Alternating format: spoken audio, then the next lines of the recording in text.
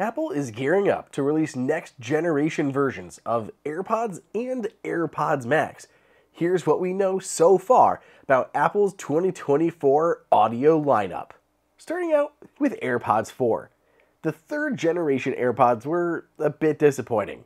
I constantly hear people tell me that they hate the uncomfortable fit, the lack of ANC, and the fact that it's regularly only a few more dollars to upgrade to the Pros. With the fourth generation, Apple is ready for a radical overhaul. It'll be introducing two new versions, a low-cost model as well as a mid-tier option. The entry-level model will get redesigned, ditching this first-generation aesthetic and moving to a cross between AirPods 3 and AirPods Pro. Of course, it'll also have things like an improved fit and USB-C. Maybe Apple will call the new entry-level models like AirPods Lite, and the mid-tier option will be referred to just as AirPods.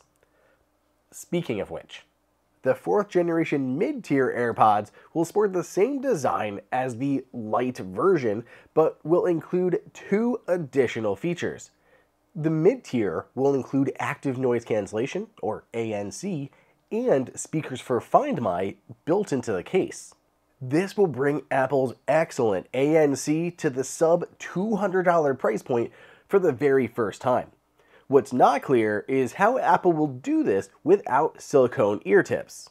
Rumors have not been clear on whether Apple will include silicone ear tips on this mid-tier option or if Apple found a way to do good ANC without them. Let me know down below in the comments which way you think Apple will go here. Finally, both the Lite and mid-tier options will include Apple's new second generation H2 wireless audio chip. It's the same one found in the second generation of the AirPods Pro 2 that debuted in September of 2023. That new chip is a lot more important than it sounds. I know it's not something you regularly hear other audio companies talking about, but Apple puts a lot of pride into its custom silicon. Just by upgrading to the H2, we'll see things like better audio quality thanks to its inclusion of the audio processor. We'll have better battery life because it's more efficient. And we'll even be moving to Bluetooth 5.3, which provides better range and reliability. If a lot of these features sound like AirPods Pro, you're not wrong. So why would anyone pay more for the Pro version? It's possible Apple may bring a redesign to the Pro 3, considering it hasn't been updated since the original. There's also been sketchy rumors I've seen that suggest Apple could go completely stemless, but considering how iconic the stems have become to AirPods, I have my doubts. There also may be enough time for Apple to introduce the H3 chip, which could bring more software-heavy features, including fitness and health tracking. For current AirPods owners, it sounds like the AirPods Pro 2 could be getting a big new feature this fall called Hearing Aid Mode. It'll launch alongside iOS 18, and it'll help those who suffer from hearing loss. AirPods Pro, though, aren't Apple's only high-end headphones. It's also long overdue to update the AirPods Max. Originally launching in late 2020, there's a lot of low-hanging fruit for an AirPods Max update.